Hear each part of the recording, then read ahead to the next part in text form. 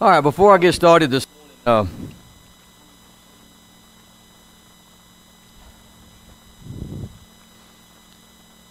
going to ask that you, I knew I wouldn't like this. Don't listen to what I have to say this morning, just because I promise you Satan has been struggling this morning. This message was laid on my heart several months ago, and I've just had this heaviness. I've shared it with Christy. And I know it's right because when I drove past the other day, coming over here to the farm, the billboard, it wasn't raining when Noah built the ark. I was sitting in my office Thursday, and a gentleman from the service center came by, and one conversation led to another, and we got to talking about just the things that was going on around us. And Ronnie looked at me and he said, "You know, even Noah tried, and people wouldn't listen." And I looked at him and I said, "Thank you." And he said, "What?" And I said, "I'm preaching Sunday and that's my sermon. You've just given me confirmation." I don't know where this service is going to go because I may be like a dog chasing a rabbit. But I know what God has laid on my heart, and there's a lot of scriptures. So bear with me, and I know a lot of people don't like to be read to. I don't, but I think some of the words that are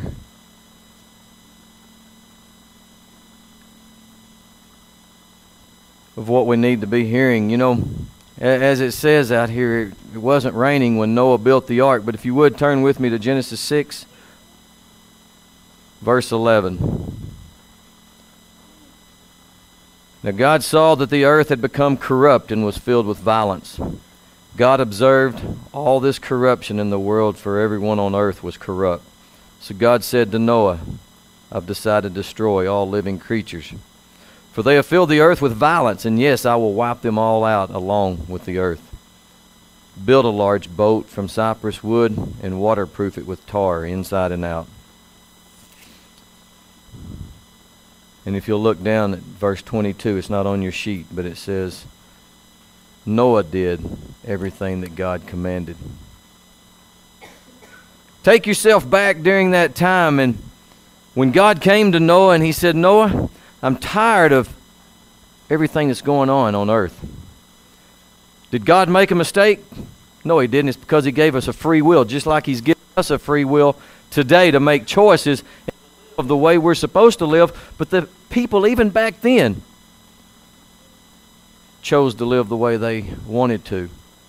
What would have happened if Noah would have not have listened to God? Because everything on this earth started back with Noah and his 3 sons. Can you imagine? I believe Noah was, about 500 years old, I think, whenever that happened. Can you imagine this old man sitting out here with all this wood, building this huge boat? Hadn't rained in a long time, probably about like it has been around here. I can imagine what people were saying. The crazy old man. Man, he's done lost it.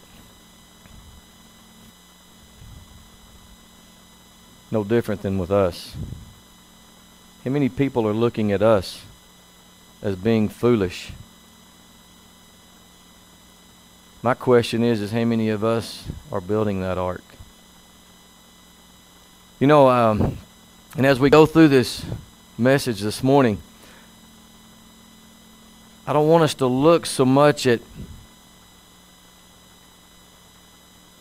the things necessarily around us as being, Don, you hit the nail on the head this morning when you said we've got to be observant of the things that are around us. That's warning signs. As bad as it is, it's warning signs.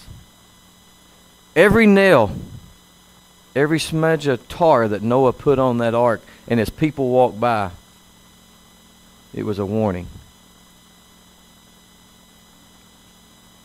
But what was so cool about it was the length of time that it took Noah to build that ark. And every time someone passed by, it was time. God was giving those people time to repent. Instead, it was, I have plenty of time. They were too busy making fun of Noah than what the message was that Noah and God was trying to send to the people. In Genesis 19:12 through 13.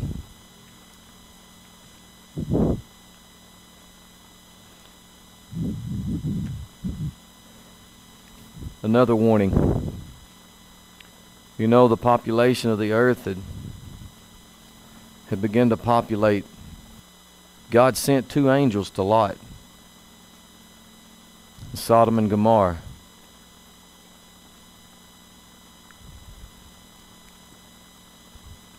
Meanwhile, the angels questioned Lot. Do you have any other relatives here in the city? They asked. Get them out of this place. Your son-in-laws, sons, daughters, anyone else. For we're about to destroy this city completely. The outcry against this place is so great, it has reached the Lord, and He has sent us to destroy it.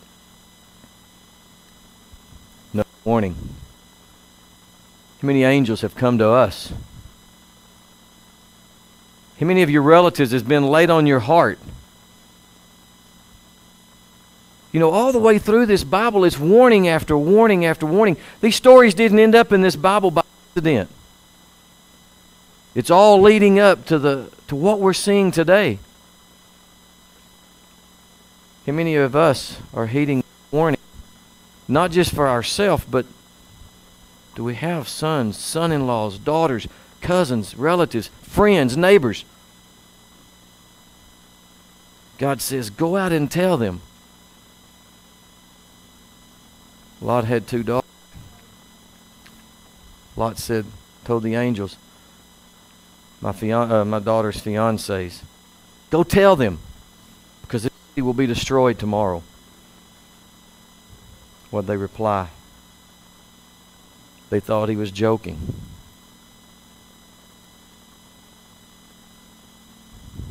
And we all know the story as Lot leaves, the city is destroyed. Why is it destroyed? Because God cannot bear the fact of the corruption.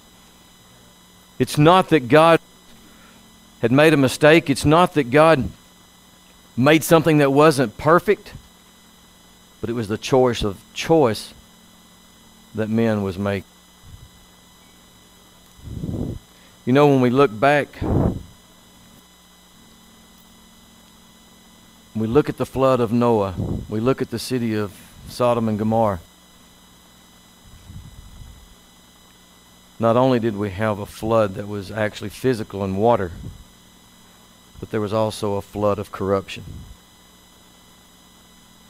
Corruption, I mean, hey, it's a whole lot easier to live a corrupt life than it is that of a Christian.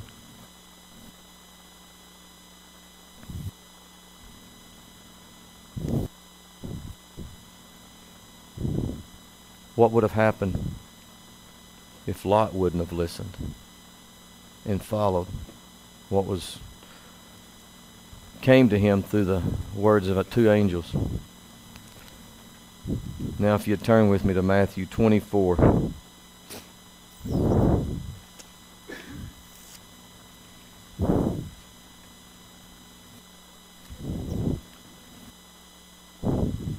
You say, well, Noah, Sodom and Gomorrah, that was all Old Testament.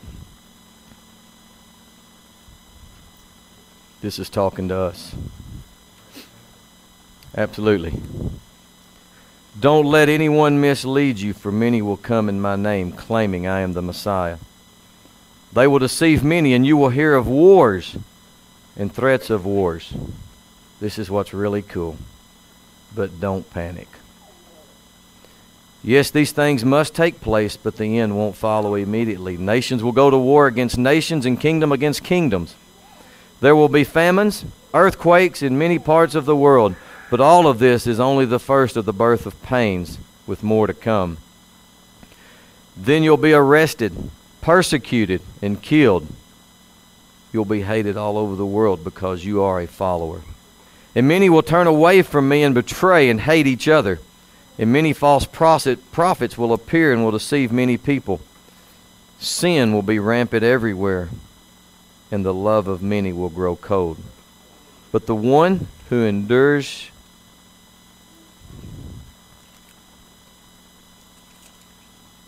to the end will be saved. And the good news about the kingdom will be preached throughout the whole world so that all nations will hear it. And then the end will come. I don't know about you, but wars, persecution, Christians being killed. You know, we can look at this, and where this really got to riding on me pretty hard was every time I turn on the television, I would see this happening, and my heart would go out to those families. And one night I was sitting watching, and I'm not trying to promote one nation over another, but I was sitting watching Fox News. And I was watching this, and it just hit me. It's like, as bad as it is, God's saying, build your ark. These are warning signs that God is sending to us, and we can worry about these. And yes, we want to pray for these people, but how many of us look at it as, God, you told us this was going to happen 2,000 years ago. Why are we so surprised?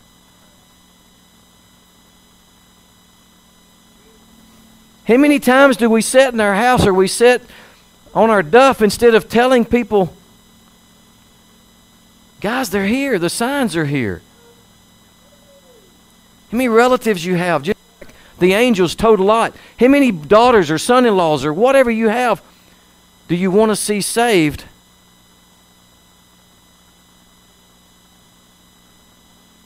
What are we doing about it? You know, we've talked about that in this church.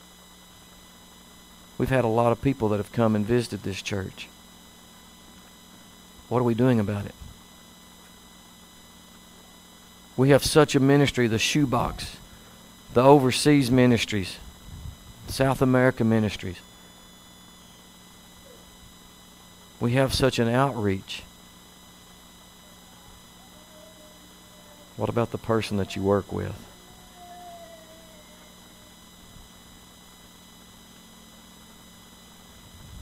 What about the person that lives next door to you?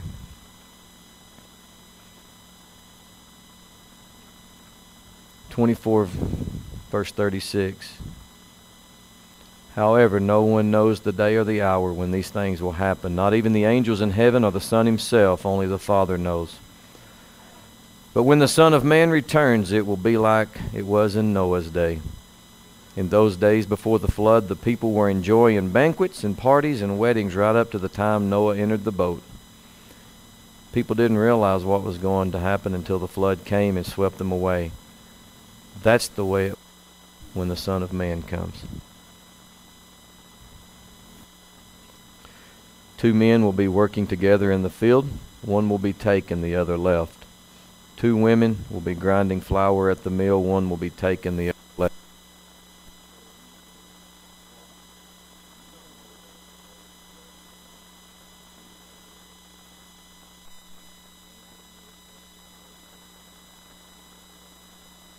Permit the house to be broken into.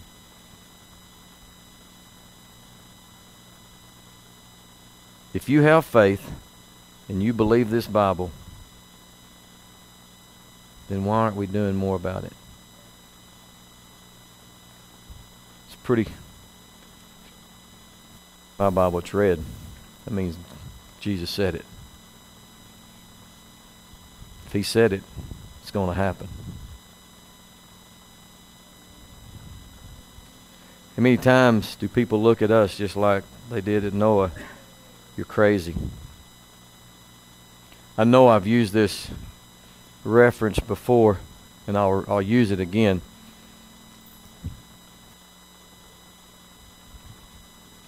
Because it keeps sticking in my mind of what he said, and this quote's not exact, but we've all heard of Penn and Teller. But Penn Jillette, he is a public professed atheist. He makes no bones about telling you that I'm an atheist. But he made a comment. You can go on YouTube and see exactly the comment that he made. If you have such a passion for your God, why aren't you telling more people about it? If you have the faith and really believe what you're telling us, then why aren't you telling more people about it? Do you have to let me go to hell?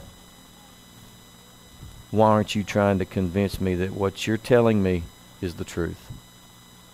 And I thought, wow. When an atheist says that, it's out words.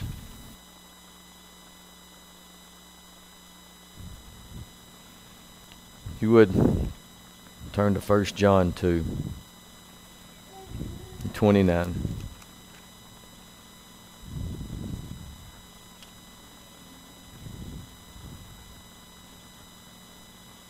Not 29, I'm sorry. I made a mistake on this. 1 John 2:24. You must remain faithful to what you have been taught from the beginning. If you do, you will remain in fellowship with the Son and with the Father, and in his fellowship we will enjoy eternal life just as he's promised.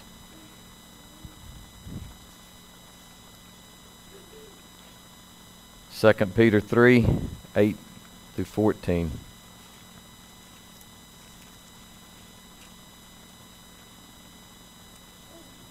2 Peter 3:8-14. You must not forget this one thing, dear friends. A day is like 1,000 years to the Lord, and 1,000 years is like a day. The Lord isn't really slow about his promise, as some people may think. No, he's being patient for your sake. He doesn't want anyone to be destroyed, but wants everyone to repent. But the day of the Lord will come as unexpected as a thief. Then the heavens will all pass away with a terrible noise, and the very elements themselves will disappear in fire, and the earth and everything on it will be found to deserve judgment. Destroyed godly lives you should live, looking forward to the day of God and hurrying it along, because on that day he will set the heavens on fire and the elements will melt away in the flames. But we're looking forward to the new heavens and the new earth he has promised, in a world filled with God's righteousness. So, dear friends, while you're waiting for these things to happen, make every effort to be found living peaceful lives that are pure and blameless in his sight.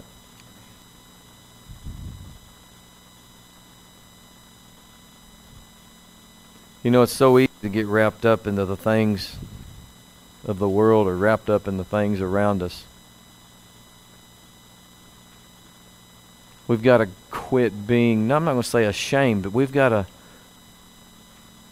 and I'm challenging you because as well. Because I'm telling you personally, I struggle. In my position, I am struggling real hard. Had a conversation with one of my employees the other day. She came into the office and we were talking, and I said, you know, with my profession, and when I signed on that certificate, the state says that I can't mix God and school. But there's not a law that will keep God from going with me wherever I go. I struggle with that.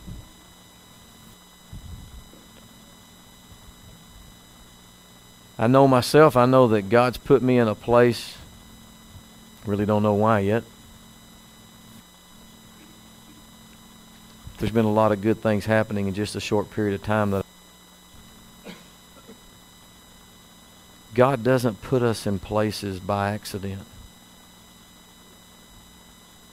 My challenge to you, as well as to myself, is we need to seize those times.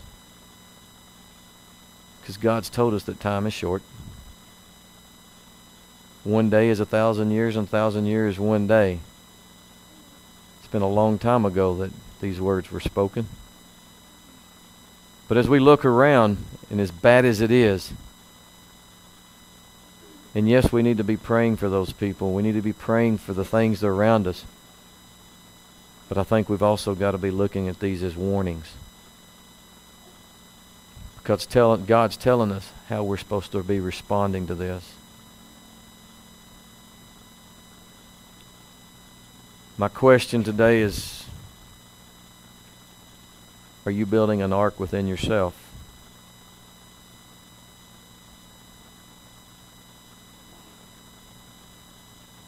Are you helping to build the big ark that's going to save the people of the corrupt world? Because God says He's going to destroy it. Are we heeding the warning signs?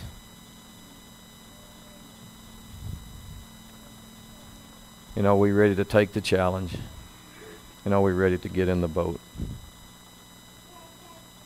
Bow with me.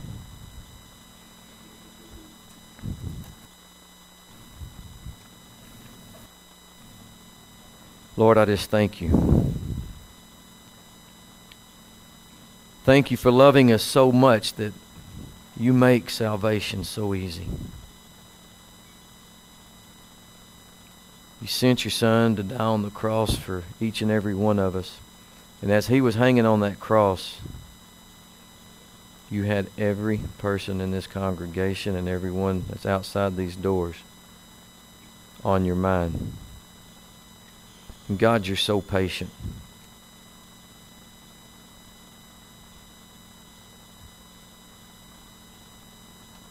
You know, Lord, there's a lot of times that things happen and we question. But if we sit back and we look at the big picture, you have given us lots of warnings. And your desire is that for every person to spend eternity with you. And God, I just challenge each one that's in here today to take your warnings and to accept the challenge to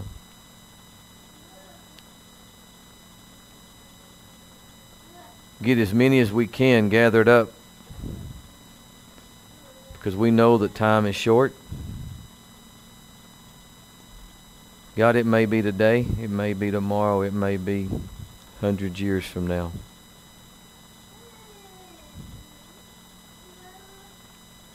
But Lord, I just pray that each one of the members of this congregation will begin to develop that burning desire to start filling your boat. And God, if there's any person here this morning that's still trying to hang on to that baggage, because you've told us, Lord, you have told us what's going to happen. Lord, if there's any person here, I beg you to put such a conviction on them that they will not leave this building this morning until they have made it right. Because God, I want to have that desire to take anyone and everyone that comes in my path with me. Because I'd like to share the same desire that you have for each one of them.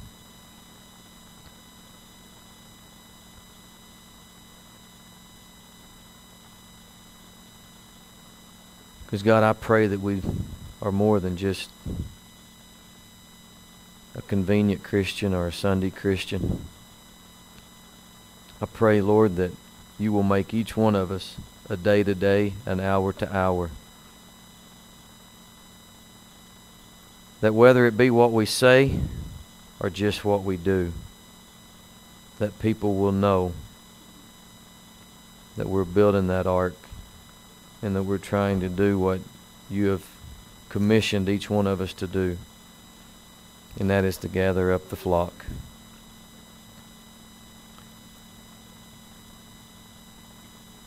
Thank you, Lord.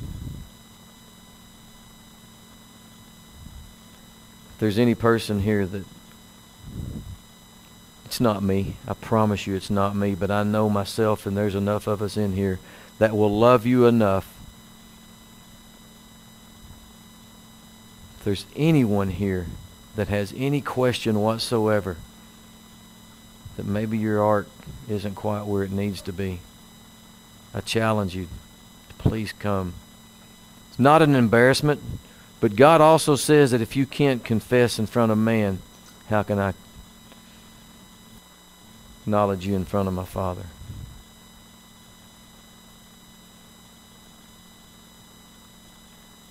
Please step out. And let us pray with you, pray for you.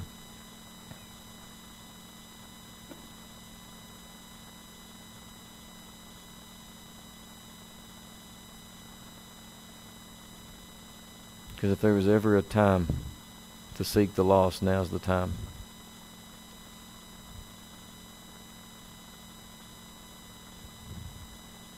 Thank you, Lord, for what you've done for us. And Lord, you know the hearts in each one of these that are here this morning.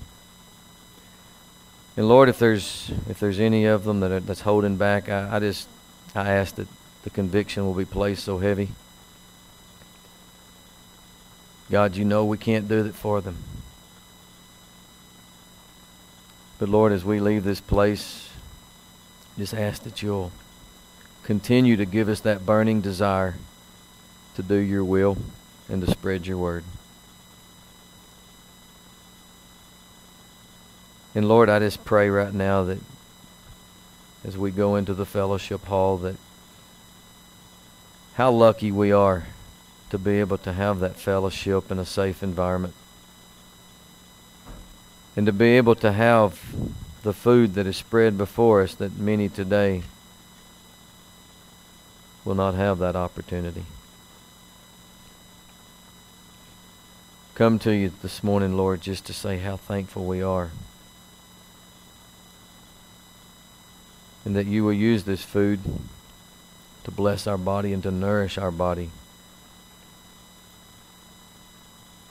And with that nourishment, Lord, that we will face your challenge that you have given us.